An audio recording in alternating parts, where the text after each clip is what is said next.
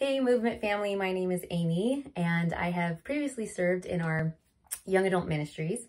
And today, as I share the Devo, I am standing before my bedroom doors, which have Post-its that are a representation of a stone of remembrance for me.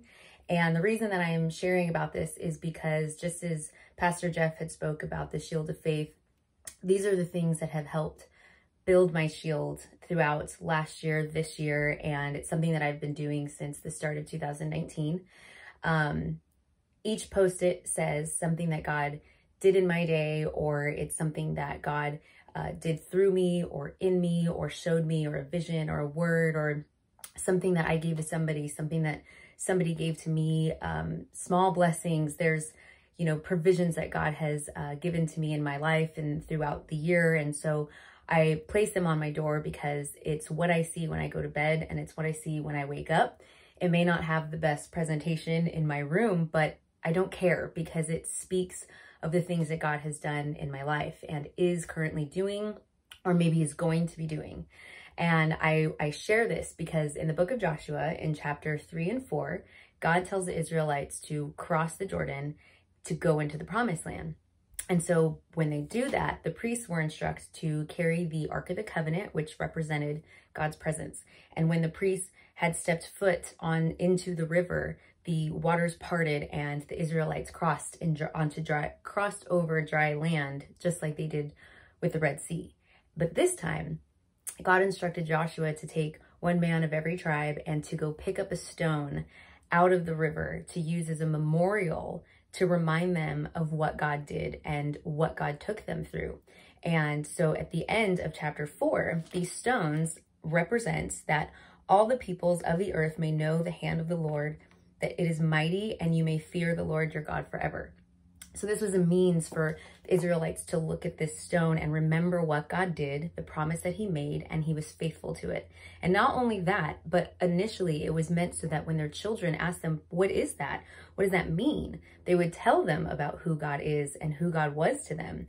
And so these are my stones, my memorial stones. I refer to them as stones of remembrance because when people ask about God or they ask about things that are happening in my life, I am reminded of these things, or I literally see the Post-it in my head and how I wrote a word and what I saw, and I talk about those things. But most importantly, I say it helps build my shield of faith because there have been times and days where I feel defeated, or I feel fearful, I feel doubtful, I've lost my hope.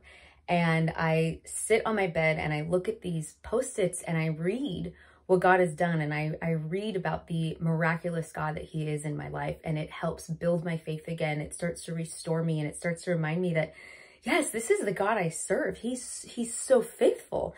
Why would I ever doubt? And I really believe that we're in a time right now where we have to refer to who God is on a daily basis, every hour, because scary things can happen.